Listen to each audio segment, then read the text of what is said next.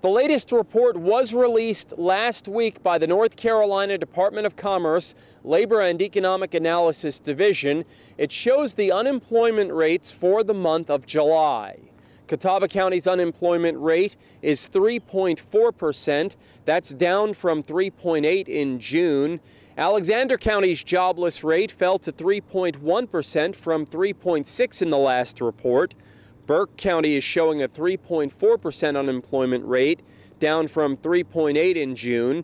The July unemployment rate in Caldwell County fell to 3.6%. That's down from 4.1% in the previous update. The unemployment rate for the Hickory, Lenoir, Morganton Metropolitan Statistical Area, or MSA, is 3.4%. That's down from 3.8% in June.